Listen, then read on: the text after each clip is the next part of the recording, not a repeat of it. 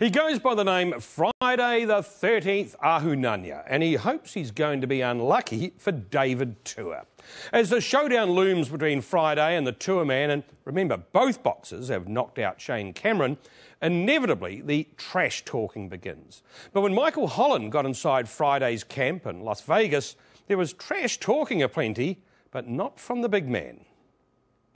I'm gon' get it and we gon' get it and you gon' feel it and you gon' get it. Thank you for the Tua man giving me this, opportunity.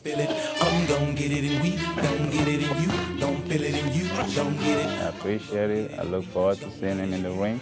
Get it and you gon' feel it. These surprisingly soft words from one who makes his livelihood in such a brutish way. I take nothing away from him. I just feel honored.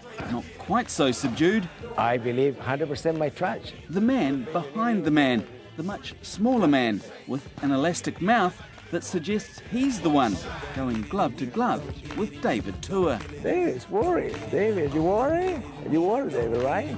He's worried. Of course. 1, 2. And why stop there? We're there to win. We're not going there to get knocked out, and if you think that you're going to knock him out, forget about it. You're dreaming. No chance. But regardless of their verbal sparring styles, there's no denying their cohesion as a team, sweating it out for more than a decade, just a short drive from the famous Las Vegas Strip. Oh, this guy is my best buddy, man. We've had our ups and downs, just like, daddy and son have their ups and downs, but, one way or the other, we're still together. The winner of this fight is going to be the best fighter, and the trainer is going to be the best trainer. So that means that I'm going to become the best trainer on the 31st. Bend your knees, like picking them up. Right up again. Again. Bend your knee. Good. Again. Keep going. Keep it going. His right hand is perfect. Left hook is good. His movement, his footwork is good. Balance is great. And power is devastating. Good power. I know his punch is his left hook. If I can take that away from him, it's going to be a long night for him. Come on, between you and me, how do you take his left hook out of the game? Between you and me, you're going to have to shut the camera for a sec. What about that left? The left what? Hook. Hook, what hook? David hook? He got no hook. He got no left hook. That happened 15 years ago. David throw a left hook like this now. Like that. And footage of Tua sparring in Auckland last month brings on another predictably dismissive outburst. Honestly, he looks terrible. David Tua looks terrible. Who he's sparring with? Israel Garcia. Israel who? Who is Israel Garcia?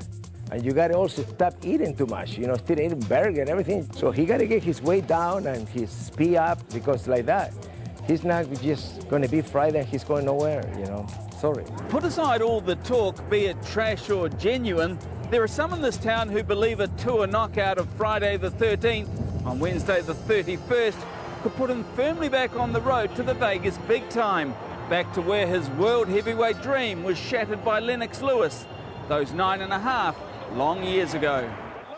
David is a heck of a puncher, and I think that the punching power is going to take toll on his opponent. Richard Steele's refereed more world heavyweight bouts than anyone else in history. Mike Tyson's eyes is destruction. He always want to, kill the other guy. And reckons Ahunanya's only option is to take Tua deep into the bout. He has a chance if he can stay in the fight, 7th, 8th round. David Tua needs to, if he's going to make a statement, he needs to walk across the ring and batter Friday into the ground. That's what he needs to do. The winner of this fight is going to have a lot of possibility to bigger fight, title fight, and bigger money. A lot of exercises. Good food. No women's. No women's. What about just one woman? That's all right, isn't it? For me? No, man. No. After the fight. I'm feeling great. You're ready? Yeah, you can see. I'm ready to roll, man.